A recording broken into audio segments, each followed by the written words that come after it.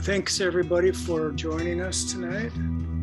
And of course, consistency is very, very, very important with any kind of practice.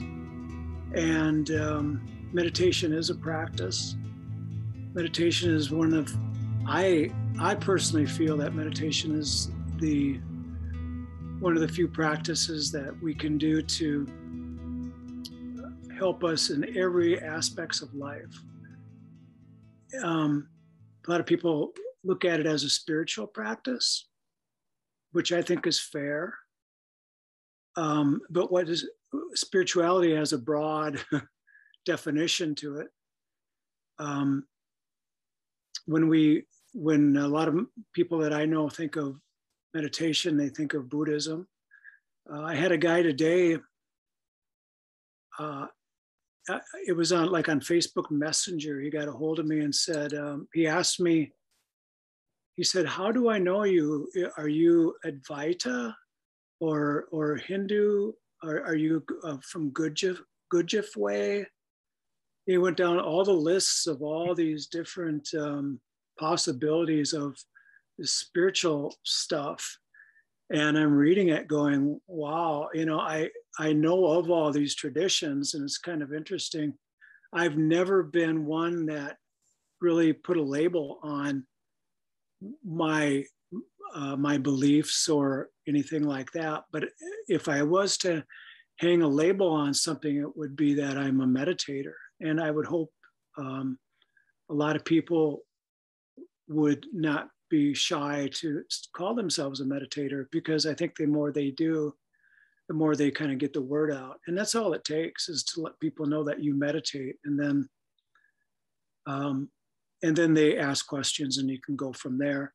As far as, there's no need to promote meditation. It just happens on its own, because it's one of those things that is a healthy practice. A lot of people recognize that these days. But from a spiritual standpoint, I like to use the example of the Buddha, but the Buddha mentioned that if we did nothing else, we should just meditate. I mean, we don't have to, go to all these talks and read all these books and believe everything that we hear and study and, turn pages and all that stuff. But he said, if we would sit down and meditate every day, all the answers would come to us. Everything would come on its own. And so from that standpoint, we are spiritual beings. We are spiritual people. And I think that spirituality, to keep it very simply defined, is the aspect of going in and seeing what's going on inside of us. And meditation does just that. We close our eyes and the outer world, maybe we could call it the noisy world, kind of goes away.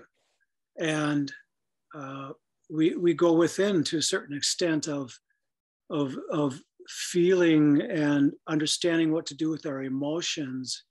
And some of the spiritual teachings, like impermanence, how important impermanence is, from the aspect of, how much time do we have left? Are we spending our time wisely, the time that we do have left?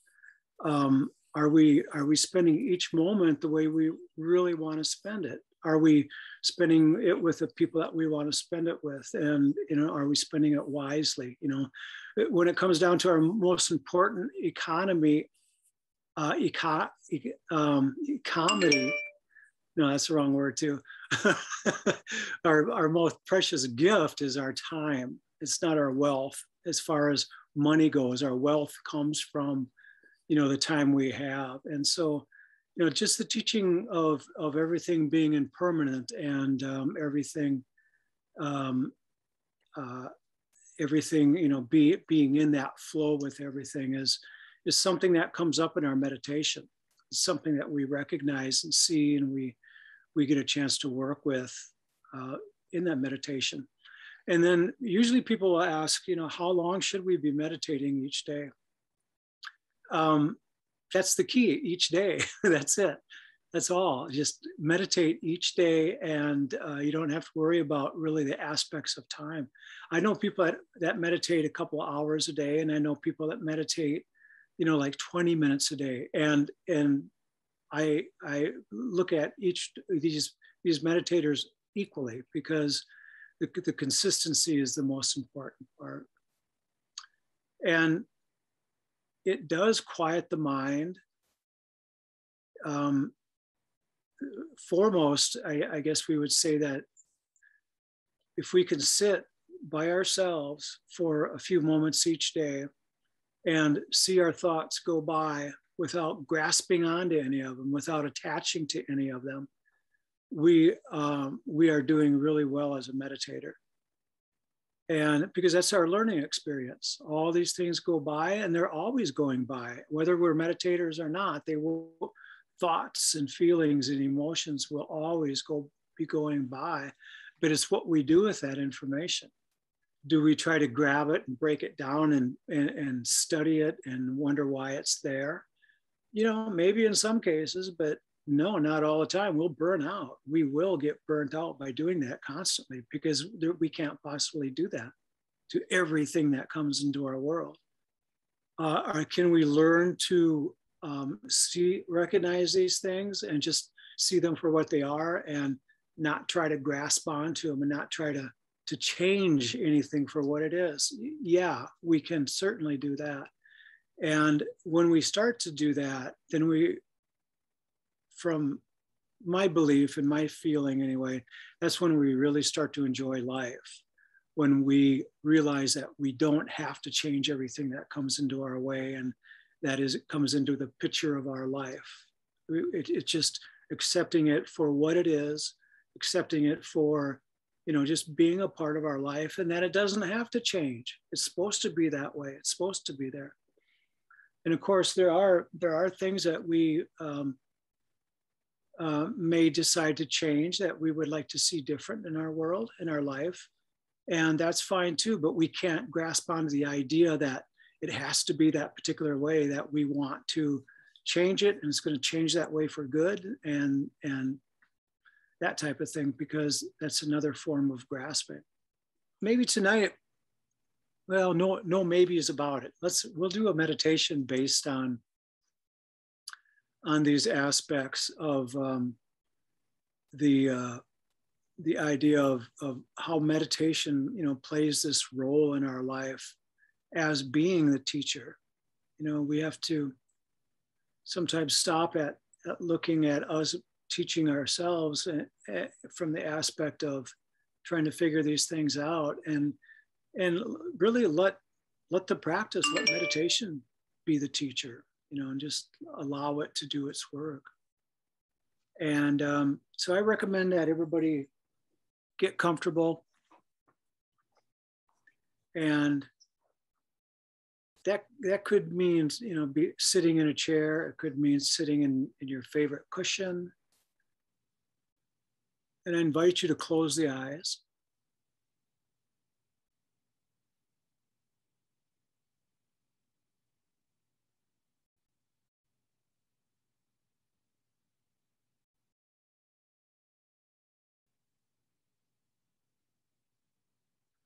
For some of you, this is the first meditation that you've done all day. For others, this might be the second chance you've had to meditate.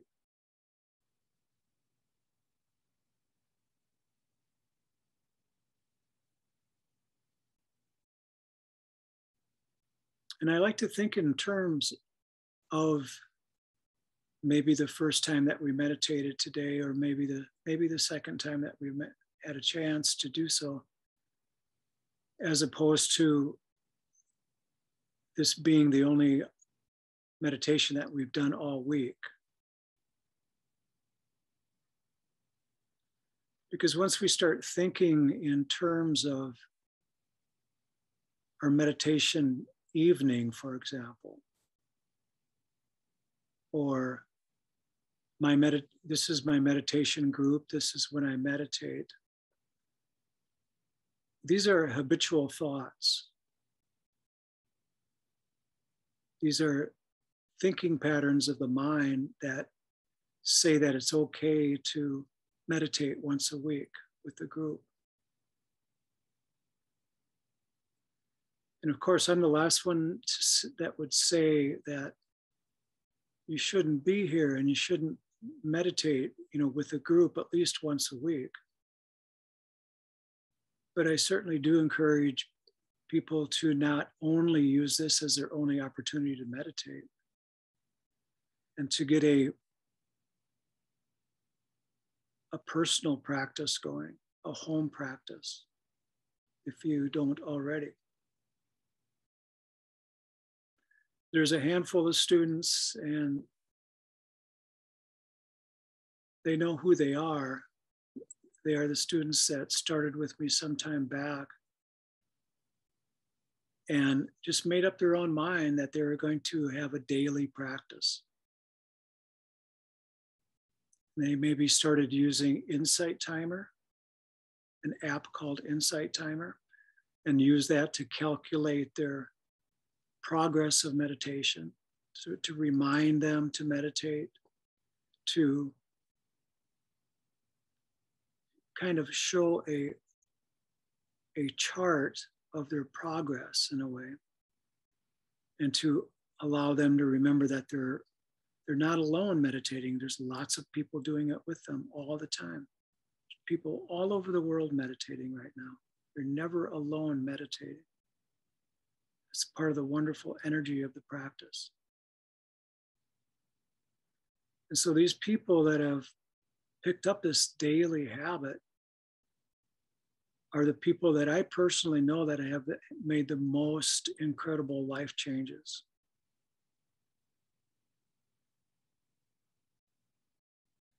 And I know years ago when I began meditating daily, I could say that about myself, that I had made huge progress in this journey called life. I really started to be able to figure things out. And I didn't even realize I was doing it at the time. It was just because of the practice. It really was. I was able to close my eyes every day and go within, understanding myself at a brand new level, and consequently understanding other people at that level as well.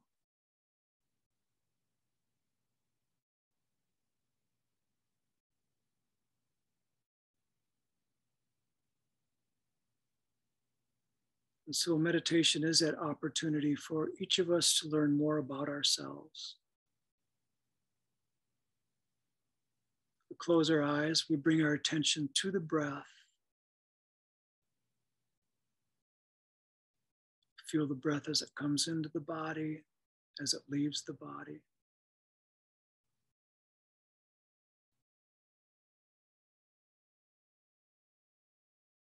We understand that we have the freedom to count the breaths if we like to.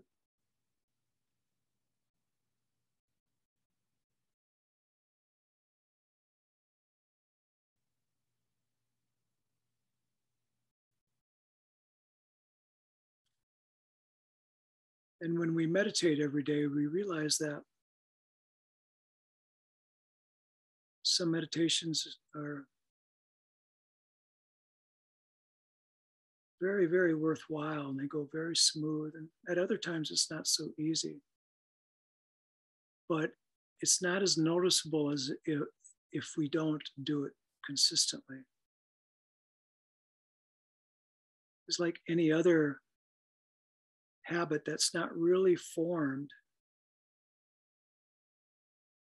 We have to push ourselves into doing it.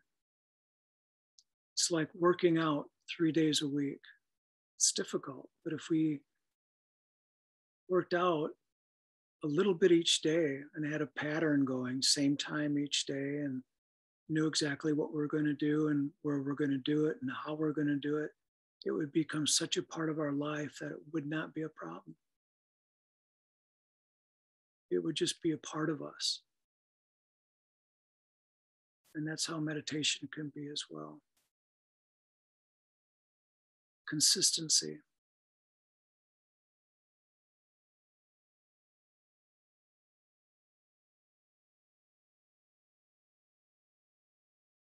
And there's a great deal of trust that we have to have in the practice because it's really quite simple. Relaxing the body, stilling the mind, just allowing the practice to do its thing, which is to be the teacher for us.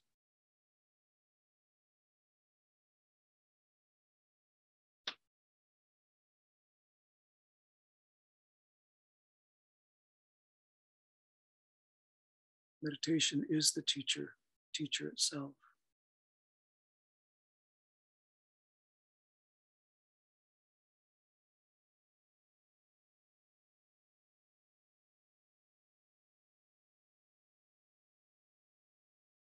So if your attention is on the breath,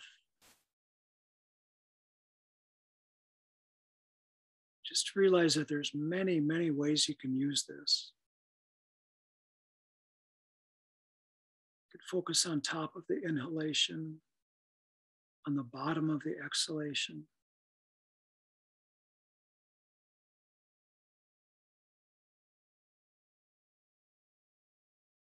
You can notice that one breath is long and one breath is short.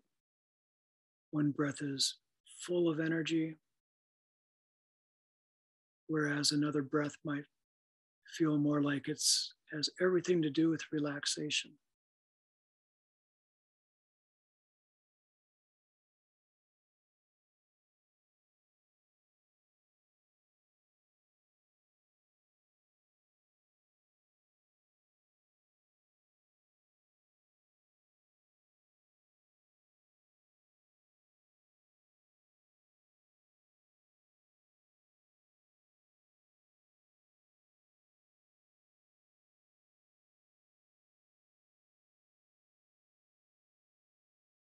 We might notice the movement of the abdomen when we breathe.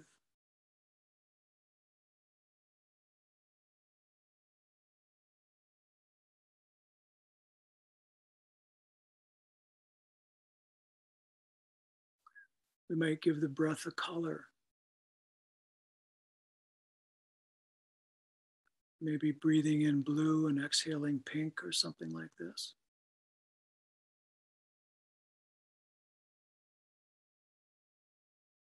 But when we're using the breath in any one of these many different ways, what we're doing is coming into this presence that is our true nature.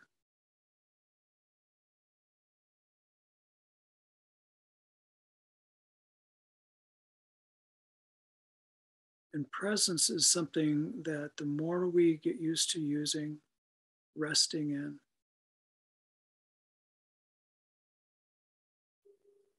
the more familiar we get with it, the more familiar we get with ourselves. And that's where our strength comes from. That's where our limitless capacity to be much more than we think we are comes from.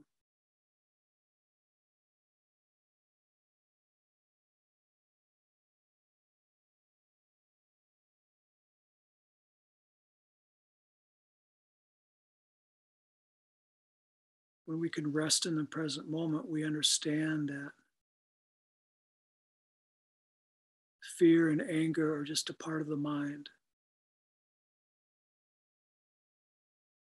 They seem very real in the moment, but they're just created by the mind.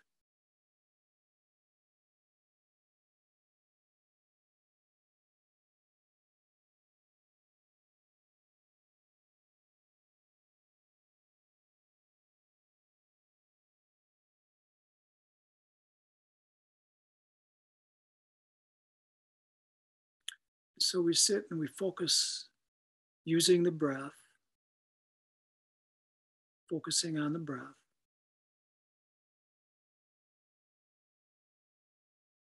And the mind will start to wander, as it always does. And some of us have some really good tricks to stop the mind from wandering, to, to get it to really stay put. It's just from meditating day after day after day after day. Sometimes it works, these tricks work really well, and a lot of them we've already mentioned. And sometimes they don't work very well for whatever reason, but we can't be frustrated by that either.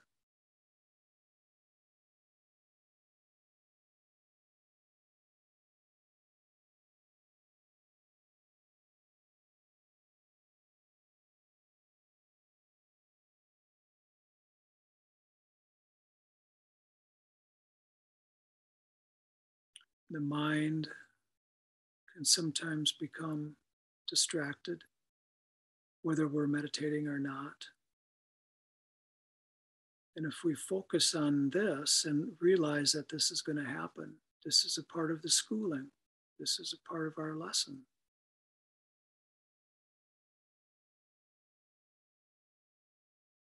And the more we notice this, the more we recognize that we have this capacity to come back to this presence and just rest there and get to learn more about ourselves moment by moment.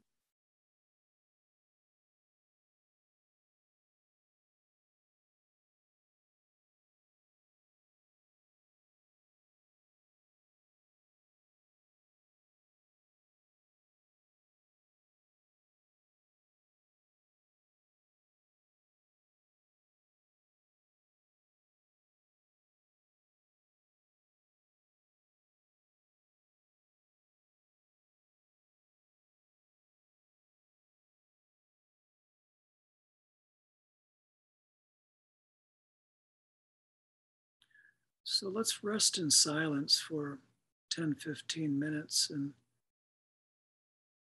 I'll come back in and check up on us in a couple of moments here. But focus on the breath and notice when you're not present. Notice when you are present. See if you can recognize that as being you, your true identity, that presence is you. No other names or labels needed. You are that presence.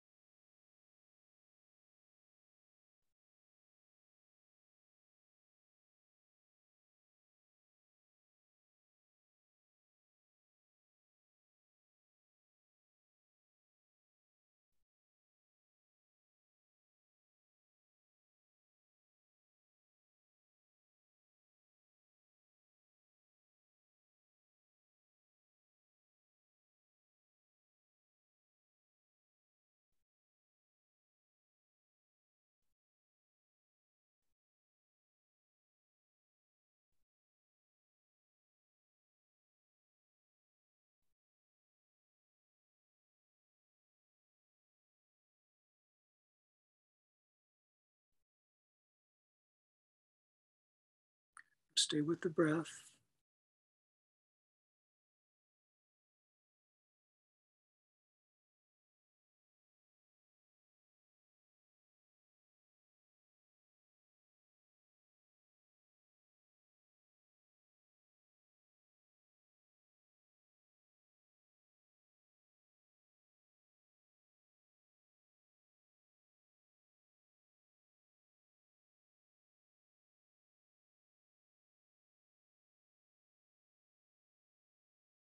If your attention is not there, bring your attention back to the breath.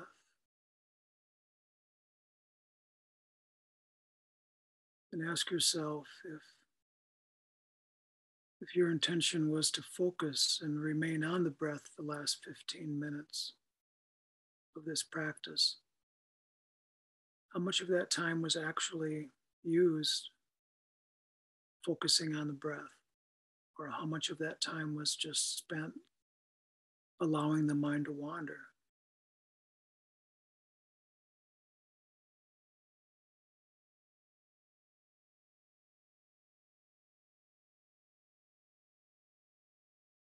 Neither one of these things is right or wrong.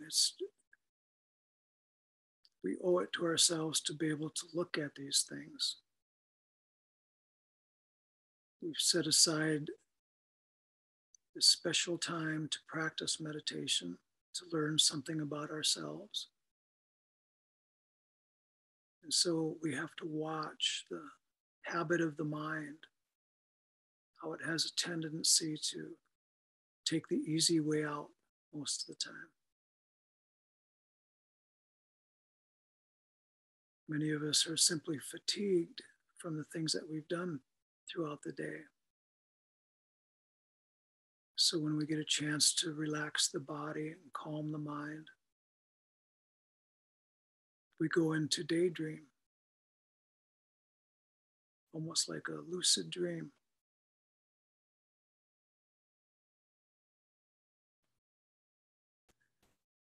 And there's those of us that are very well trained in meditation, that our intention is to focus our attention on the breath, some aspect of the breath. And we apply all of our attention toward that. And we understand this presence.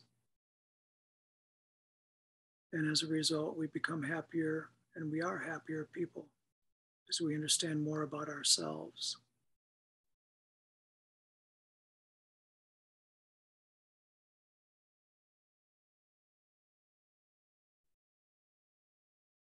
And there's lots of meditators and practitioners that are somewhere in between. And none of it is right or wrong. It's just something that we should realize about ourselves.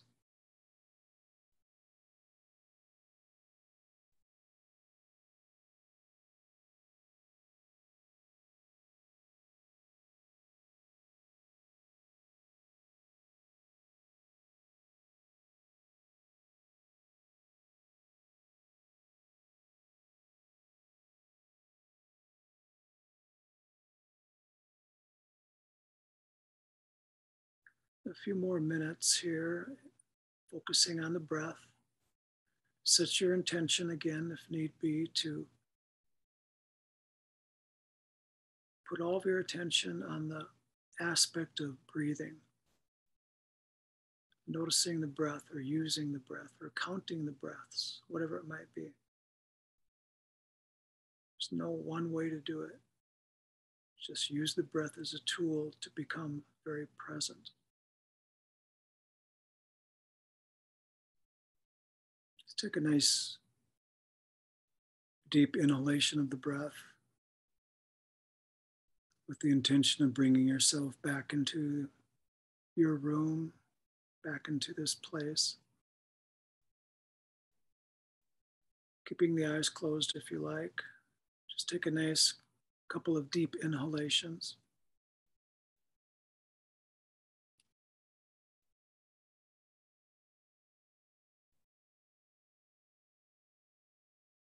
May each one of us and all beings be well, happy and peaceful. May no harm come to us. May no difficulty come to us. May we all meet with spiritual and worldly success.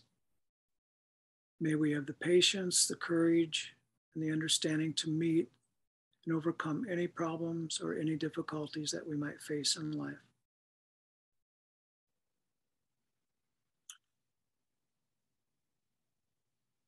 We got a few minutes left here, and I just want to see if there's any questions or any kind of comments that anybody has, any kind of, anything at all as far as,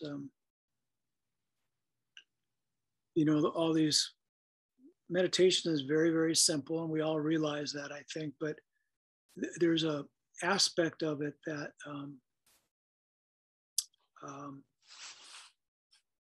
we kind of forget, and that is the aspect of us being more than our minds give us credit for. And that's what I'm talking about, this presence and being this presence. And if we're not understanding what that presence is, it's the mind when it's in neutral, we could say. And we're not thinking about moving forward. We're not moving backwards. Everything is as it should be, we're not looking to have things change or anything like that.